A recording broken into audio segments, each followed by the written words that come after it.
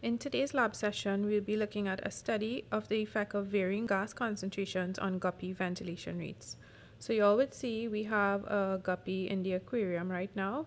It's in a normal environment. What we're going to be doing in this lab session is varying the oxygen concentrations by altering the different beakers the guppy will be in and adding dissolved oxygen to different mediums to look at how the ventilation rate would change with concentration of oxygen being changed in its external environment.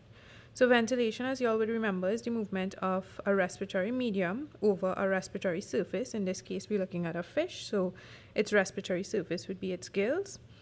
Ventilation is under autonomic control in vertebrates and is controlled in the brainstem. The main purpose of ventilation would be to allow for respiratory surfaces to passively take up oxygen and give up carbon dioxide by diffusion. So it would be expected by altering the oxygen concentrations, it would have a direct effect on the rate of ventilation of the fish.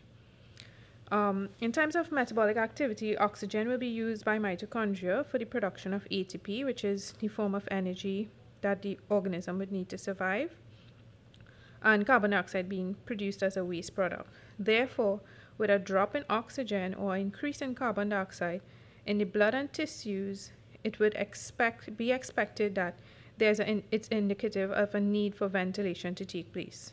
In this lab, there will be a survey of different environmental triggers affecting ventilatory movement.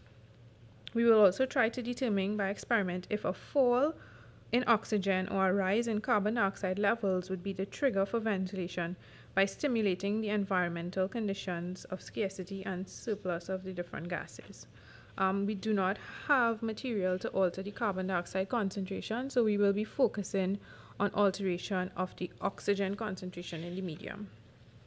So for the first part of our experiment, we will be looking at counting the number of auricular beats per minute in the normal environment. If you all would remember from the previous lab, we are taking a count of the number of beats for 15 seconds, and then you all will use that information to calculate the number of beats per minute. We want to work with 3 different values, so you all will be counting the number of beats at 3 15-second intervals, so that at the end of each concentration of oxygen or each environment that we place the organism in, you will have 3 reps or 3 values to work with. And then from that, we would calculate the mean auricular beats per minute. If you all look at the table in your lab handout, you would see where you can input your values according to which environment your fish is present in. We are using a YSI meter, right, to get a reading of the dissolved oxygen that is present in the water. Currently, the fish is present under normal conditions in its normal environment, and the reading we have on our YSI meter is 4.8. So the concentration of dissolved oxygen is recorded as 4.8 milligrams per liter. So you all can record that value as your normal concentration. Okay, so here we have the YSI meter that we will be using for this lab. YSI meters can be used to measure a variety of things. You can have YSI meters that measure salinity, dissolved oxygen, dissolved carbon dioxide, turbidity, temperature, pH. In the case of this lab, for the purposes of this lab, we have a YSI meter that measures dissolved oxygen. So this is specifically a dissolved oxygen meter. It also records temperature. The temperature of all the environments that the guppy is being placed in is the same, and the only variable will be the amount of dissolved oxygen present. So to measure your dissolved oxygen, you simply switch on your YSI meter by pressing the on-off knob. You place your probe and you just zero, and you will see the values on the YSI meter fluctuating. You keep your probe in your water environment until you get a stable reading. It also records for you your temperature, so you can also have an idea or see that your temperature in all of the different environments that your guppy is being placed in are the same. So you can keep record of that as well using your YSI meter.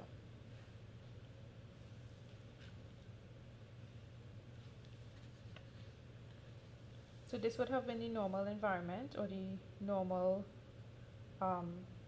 container where the fish was kept, and the YSI reading was 4.8 for this environment. We will now allow you to count the number of auricular beats of the fish by recording for 1 minute. As I said, you will be doing 3 counts, 3 15-second counts in order to get 3 values for this medium.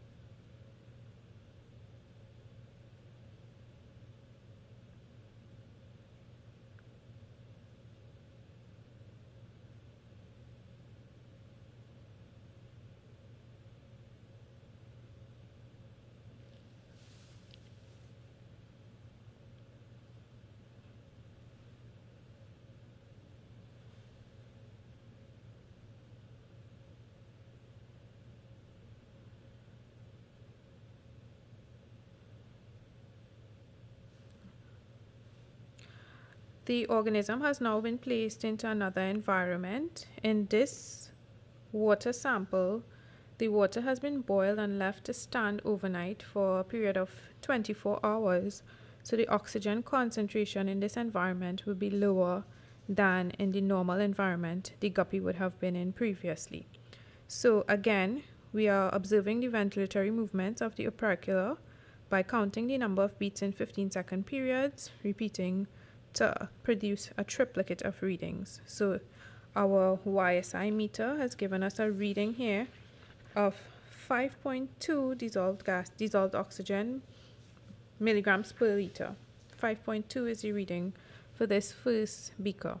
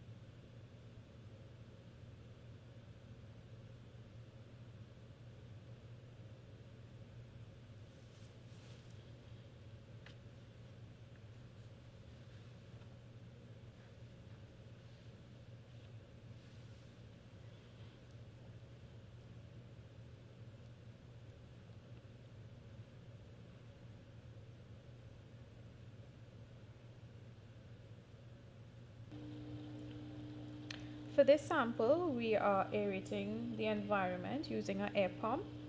So the YSI meter is present and aeration has been going on for about 2 or 3 minutes now. The reading for concentration of dissolved gases is at 7.4 milligrams per liter of oxygen. So we will now be taking recordings of auricular beats in this oxygen concentration.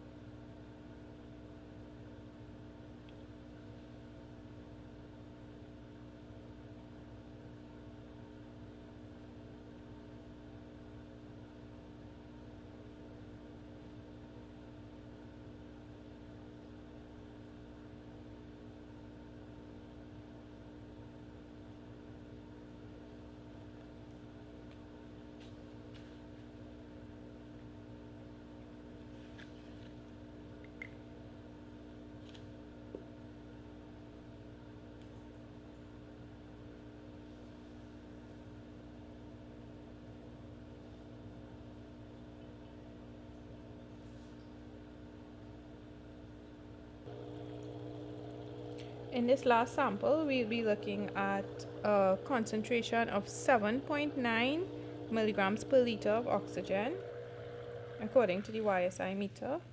And we'll be taking the opercular beats for 3 15-second intervals.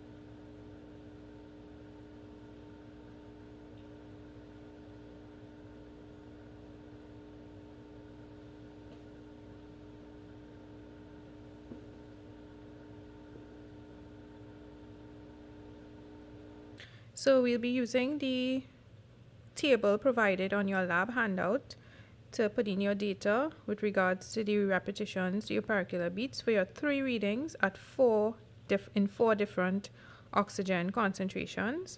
You'll be calculating the mean opercular beats per minute, so make sure you convert it first per minute. After calculating mean, you're going to calculate the standard deviation as well.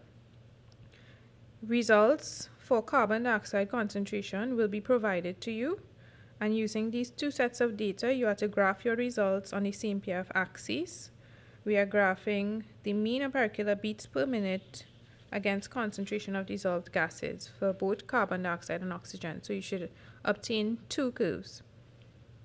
And from this data, you are to answer your post-lab questions that are provided to you on your lab handout.